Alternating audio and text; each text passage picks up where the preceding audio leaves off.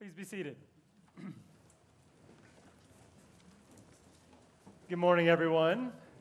It's good to see you all. This gospel lesson causes a great deal of discomfort for those of us who sit in long robes in the premier seats of the sanctuary and live in a tradition in which we say long prayers. I just want to say that up front, and then we can not talk about that anymore, please. Really, this reading is an uncomfortable reading when we get beyond the part that seems sweet to us, and that's how I took it with me this past Sunday. I usually start reading the upcoming Sunday's readings as soon as I leave church the last Sunday. So last Sunday I left.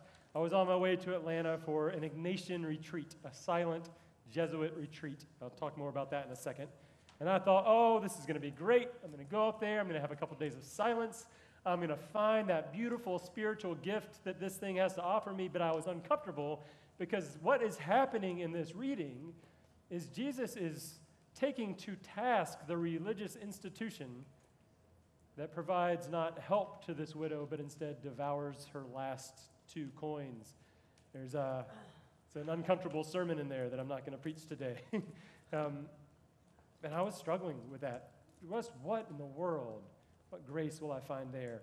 Part of the struggle for me is definitely related to the fact that I truly believe that you and I will never have any idea what it is to live in the shoes, should she have even had shoes, of this marginalized poor widow in first century Palestine. We can't know what it is to live in first century Palestine, much less to be in her place. You and I will probably never know poverty like that. You and I will probably never know what it is to be marginalized in that way, to be that desperate and hopeless. So it's hard for me to read this reading and find a place where I can see myself or even be encouraged by her. That's how I went into my retreat on Sunday. I had the great benefit of having lost my voice at church last Sunday, so my first couple days of silence were wonderful. And then, ironically, I got my voice back on like Tuesday, which is really unfortunate when you're in a silent retreat. What I found on Monday on retreat was that this was a retreat designed for people who have done these kinds of retreats before. So we didn't have a lot of assignments. It was go, and you know what to do. Just go do it. Pray, be silent, come back and talk to me tomorrow for an hour, and then I'll send you off for another 24 hours. This is my spiritual director talking to me. So on Monday, I went off to pray, to say those prayers that I say so often, to have some sort of conversation with God that I thought I might draw closer to in the silence than I normally do. And what I found, which I will tell you because I know that others of you have experienced this before, is that as I said my prayers that Monday, it was as if I was speaking only to myself. There was no recipient to my prayer. I felt no closeness to God whatsoever. It's a challenging place to be for any of us. It's a daunting place to be as a pastor. I wandered the grounds of this retreat center hoping to find God in some hollowed out tree somewhere, or the spider making its web prior to the rainstorm. I hoped for a lot of things. And at some point I became kind of desperate. I had gone down to the river. This retreat center is right along the Chattahoochee. There was kind of a mist along the river. It was a bit foggy even. Sat there and I audibly said through my raspy voice, "All right, God, time to show up." I flew here. I took MARTA after I got here. I could have taken Uber to get here, but no, I thought I was going to save the church a dime or two, and I took MARTA. If I can take MARTA, you can come down from your heavenly throne, and you can just be here for a second. And there was silence. The gurgling of water. I put my head down and stared at my shoes for a moment, tucked away in the leaves that had already blown off the trees. And then suddenly I heard the sound of these 2 blue herons coming in.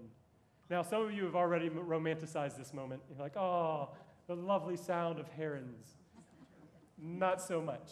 Herons are a foul-sounding creature.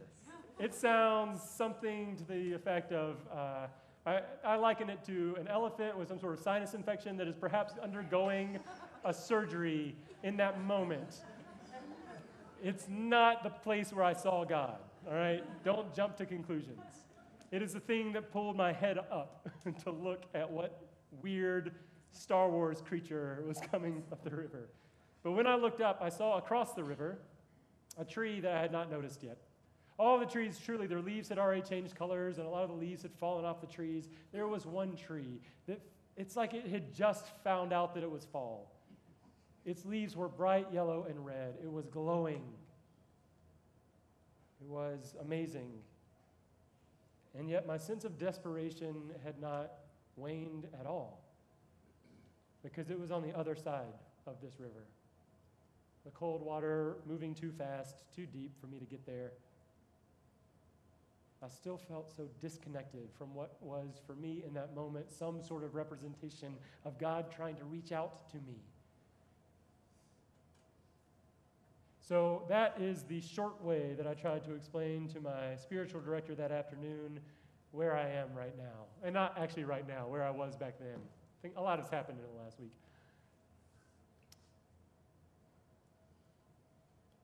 She was kind and she was gentle. She knew that I am the type of person who wants to do a retreat right. What are my assignments? Set me up. I'm going to start checking boxes as soon as you say go. Life is going to be good. And I'm an advanced student, so if you will skip chapter 1 and chapter 2, please, I'll go ahead and get on to chapter 3. Maybe we can finish this book by the end of the week. And she quickly said, Remington, it sounds to me like you've forgotten the first principle and foundation of spirituality. And I had. The first principle, and this is the correct way of talking about it from an Ignatian standpoint, the first principle and foundation, and this is a paraphrase. You are deeply loved and cherished by God. You, plural, sure. You individually, absolutely. You are. God loves you and cherishes you, not because of what you've done, actually in spite of the things that you have done. God loved you with that love before you were born. God constantly holds you in that love. That's the principle of the whole thing. The foundation then becomes that God has created all of this stuff around you to try to tell you how much God loves you, and all God really asks of you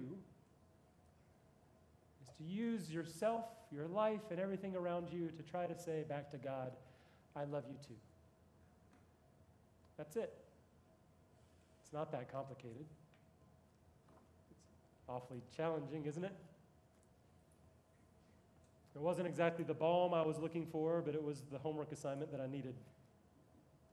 For whatever else I had been doing in my life, especially over the last 6 months or so, that felt so holy and righteous and good, as if I were being such a great pastor, disconnected from that first principle and that foundation of what it is to be a created and cherished child of God, not much good was going to come out of it.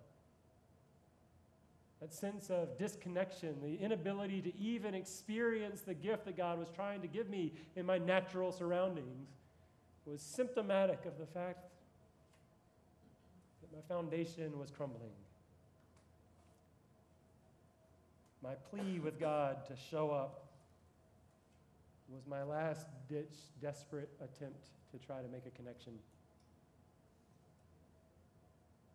The rest of the week went really well, by the way.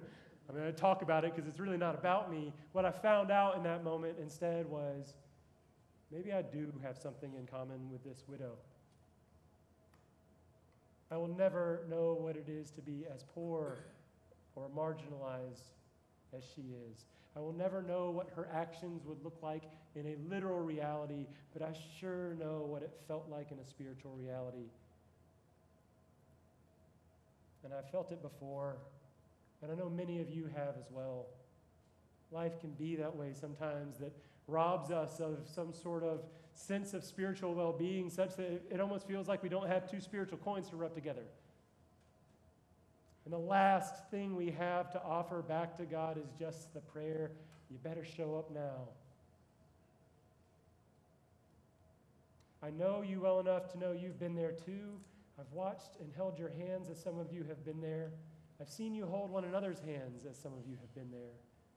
Some of you are there even now, and today is your last-ditch attempt to show up, and maybe God will show up too. For all of the things we talk about with church, for all the things we could be as an institution or as a community, sometimes we make it so complicated. Sometimes we rush ahead to chapter 3. Sometimes we forget the principle and the foundation of the whole thing. And in doing so, we begin to build this house on shaky ground.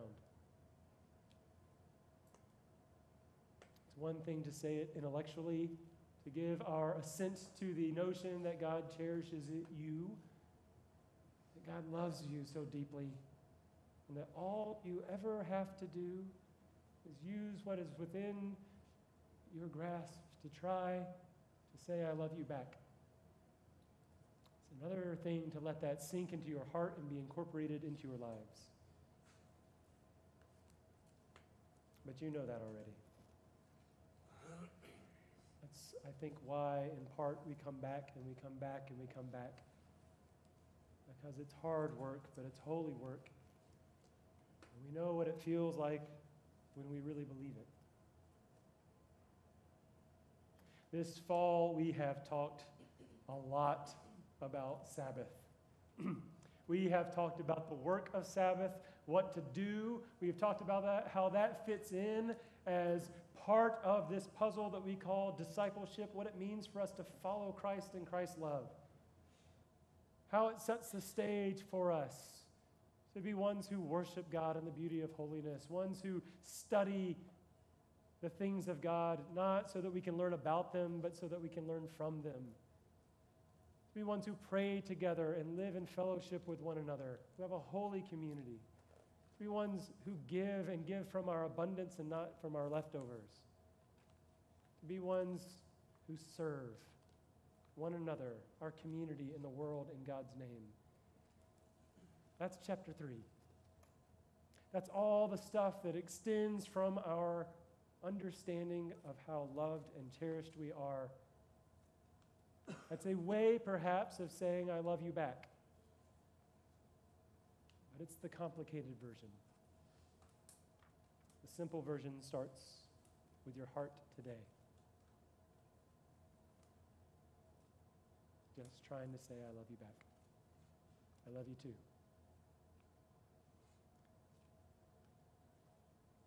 In my family, we've tried Sabbath, and we've tried Sabbath, and we've tried Sabbath, and we've tried to work at it, and try to work at it, and try to work at it.